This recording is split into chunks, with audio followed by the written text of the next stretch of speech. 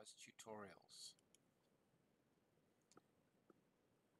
So let me quickly explain how this video operates. Step 1, I ask the exercise question, you as a student pauses the video and attempts the question. Step 2, continue the video, and again I'll provide a hint to how to answer the question. You pause and complete the question or the exercise as appropriate, and then step 3, continue to play the video. The answer is provided with a worked explanation. Step 4, continue the video to the next question, and the process, of course, continues. So here we have the first question. A resistor has the following color bands. Band 1 is red, band 2 is red, band 3 is brown, and the far band is gold. What is the resistor's value? So you pause here, and then I'll give you a hint in a moment.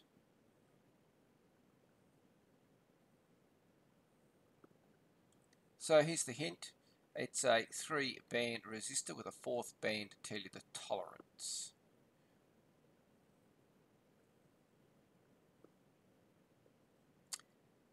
So what we've got is a 22 ohms times 10 to the 1, or 220 ohms. How did we get to that? Let's just turn on our pen, and we've been told it's red.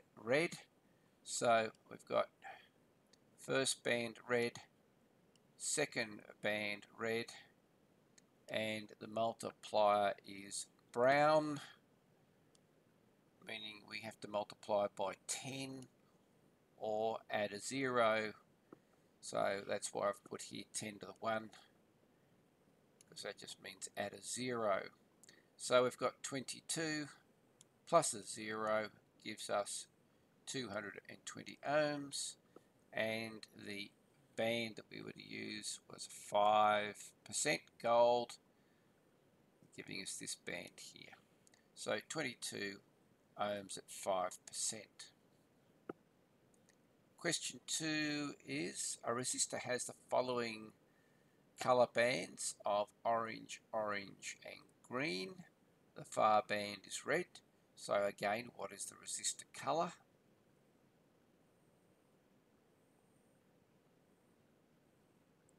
Again, same hint, it's a 3-band resistor with the 4th band telling you the tolerance.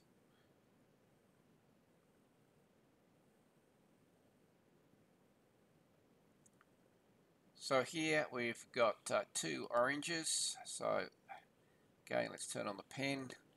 So orange and orange tells us we've got a 33, and the green tells us that we have to add 5 zeros, or 10 to the 5. So we've got our 33, and we've added 1, 2, 3, 4, 5 zeros. So we've ended up with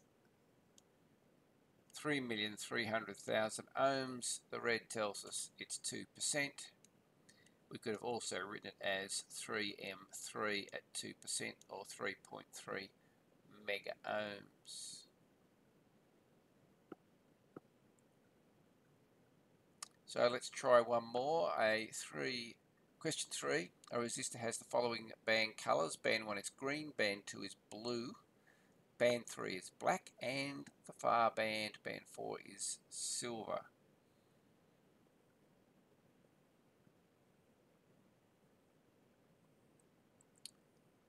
Our hint again, 3-band resistor with the 4th band. This time there is times 10 to the 0 is our multiplier.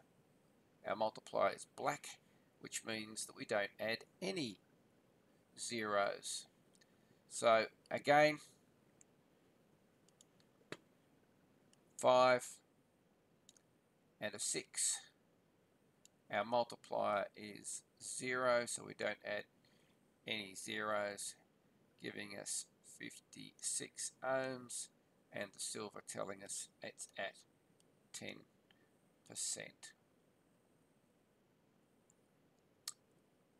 Question 4. What are the band colours for 68,000 ohms or 68k ohms at 2%?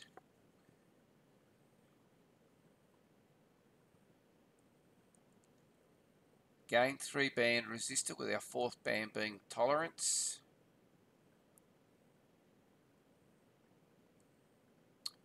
So 6 and 8.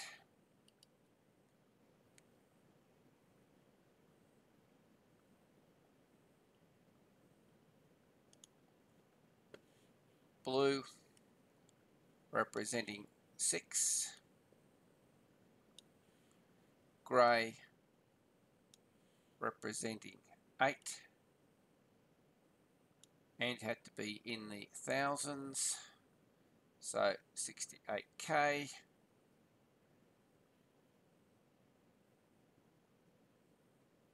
Would have given us an orange. I think we've made a little mistake here on the things. This should have been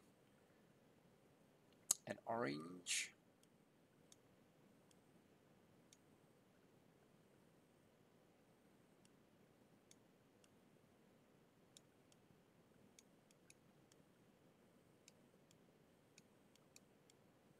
To give us a multiplier of 3, and our tolerance would be red.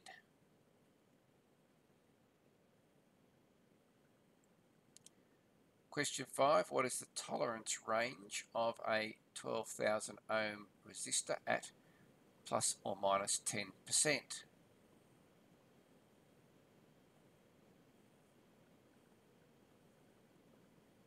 So here's the hint. You need to find what 10% of the resistor value is. So you need to find 10% of 12k ohms. So how does that tell us or help us with the range? Here's the answer.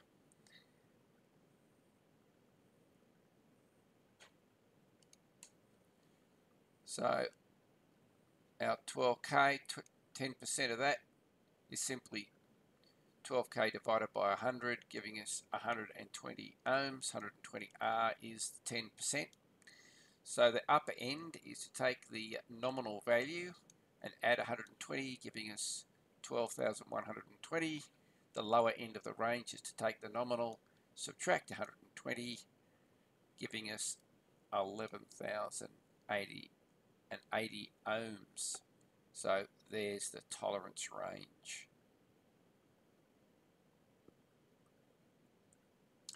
Question 6. A resistor has a range of 4,794 to 4,606 ohms. What is the nominal value and its percent tolerance? So pause here.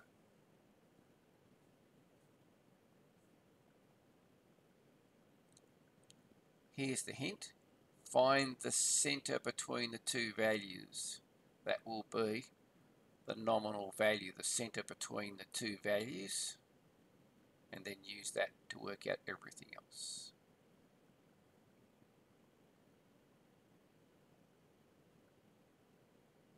So here's our answer.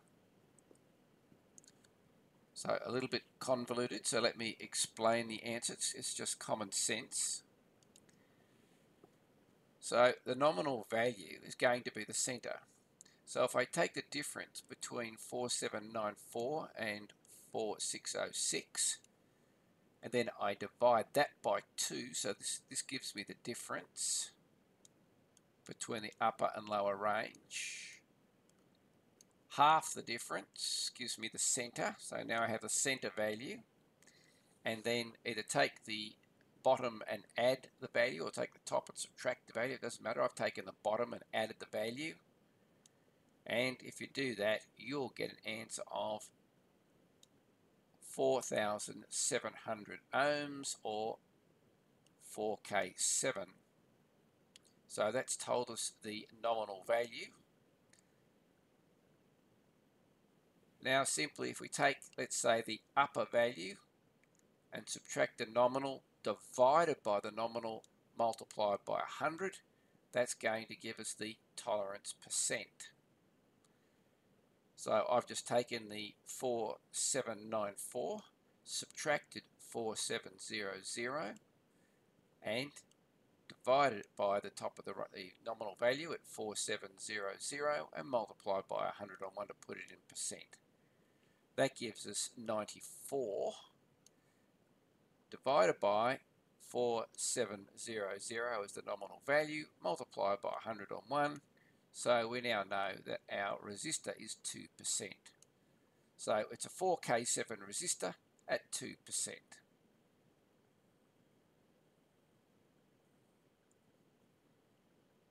So using the response graph or curve provided there on the screen, determine the resistance when the input is 8 and the required input to achieve 80 ohms. So looking for two answers using the graph in two different ways.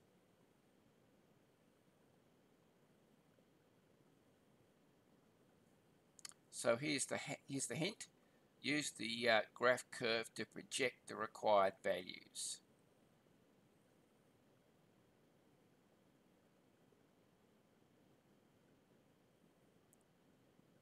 So let's have a look at the answer. So the first one was to take 8 and find the projected answer. So on our curve here, we've simply found 8. There's 8 on the horizontal, the input, and we've projected it up till it hits the curve, and then where it hits the curve, we've simply projected across to the horizontal, and that's at about 55 ohms, which is the answer. If you got a little bit 54, you got 53, it doesn't matter. It's an approximation from the curve. Now the other way around, we have to, what will 80 ohms give us? So this time we're doing the same process but the opposite direction. So take 80 ohms and project it across to where it hits the curve. It hits the curve just outside the 15. Then we project down, and we project down, we're going to hit the bottom scale at approximately 16.5. Question 8. 3 kilometres of cable has a resistance of 30 ohms. What is the resistance of a 500 metre length of the same cable? So 3 kilometres of cable has a resistance of 30 ohms. What's the resistance for only 500 metres?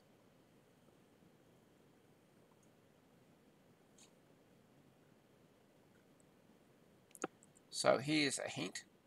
Work out how many ohms per metre there are first, then use that information to then calculate what 500 metres would give you.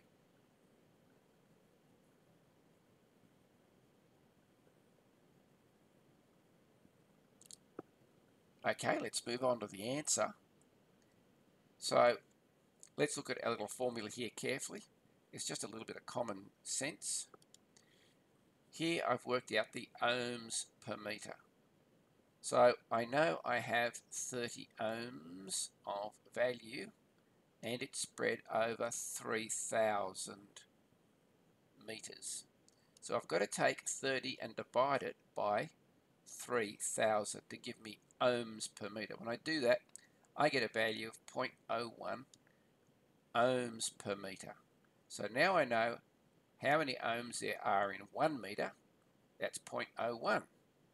So I simply take my 500 metre length, and which I have here. So 500 metres is going to be worth multiplied by 0.01. So I take my ohms per metre, which is this one here, multiply it by 500, tells me I'm going to have 500 ohms over a 500 metre length. Question 9, a copper wire is 800 metres long and has a resistance of 6 ohms. So what would be the length of the same wire with a resistance of 16 ohms? Very similar to the previous question, except we're going the other way around. Pause here.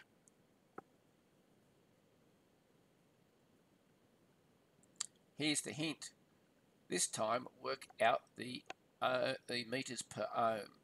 So this time work out the meters per ohm first.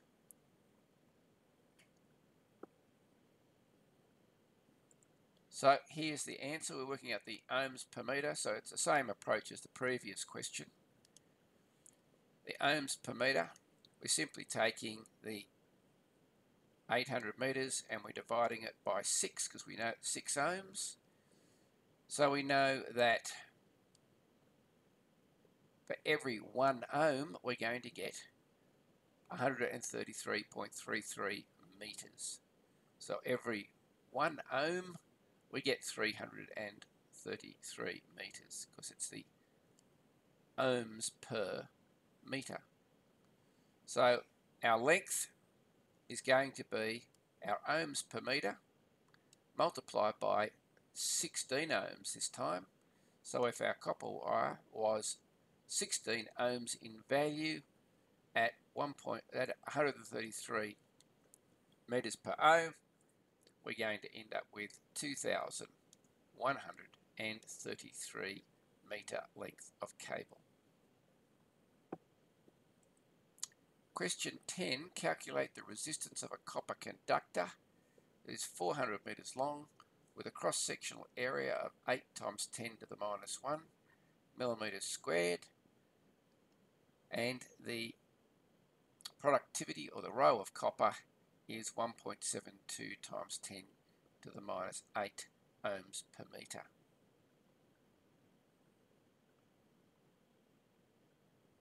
So here's our hint. The formula we're looking for is R equals rho L on A, or R equals, we'll call it small p, times the length divided by the area. So all we need to do is to substitute in the values into the equation. So let's make sure we've got that done properly. So the 1.72 is the resistivity of copper, which is this one here. We know we have a length of 400 meters, and remember we want the cross-sectional area of the copper, and the cross-sectional area they told us that was 8 times 10 to the minus 1. Another way of expressing that would be 0.8 of a millimeter squared. So to convert millimeters squared, we would have to either say 0.8 times 10 to the minus 6, or we can simply say 8 times 10 to the minus 7. So it was important we get this into the right value to make sure this was 8 times 10 to the minus 7, because we need to get this into meters squared, because we were actually given it in millimeters squared. So having got the right values into the right order, we simply do the mathematics, and in this particular case we come out with 8.6 ohms. Question 11, calculate the resistance of a nichrome conductor that's 100 meters long with a cross-sectional area of 0.0001 meters squared and a resistivity of 44 times 10 to the minus 8.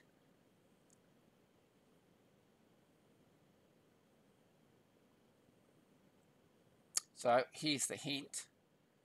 R equals rho multiplied by length divided by the area. Same equation as last time. So pause here and do the calc if you haven't already.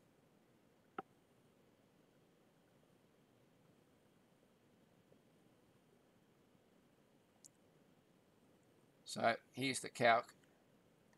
This time it's a little more straightforward because the units are already in the right values. The resistivity for nichrome is 44 times 10 to the minus 8. We know we have a length of 100, and we know our cross-sectional area is 0.000011 meters squared. So it's already in meters squared, so we can just punch that straight into the formula and do the maths. We get 4.0 ohms.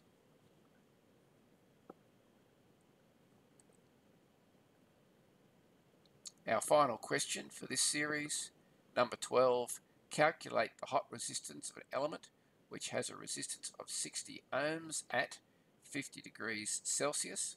What is the resistance at 400 degrees Celsius?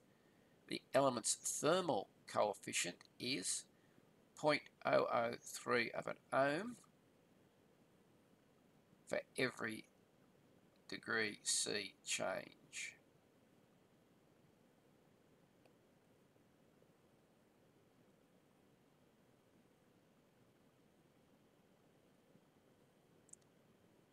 Hint, remember we're looking for resistance change, which equals the temperature difference multiplied by the coefficient.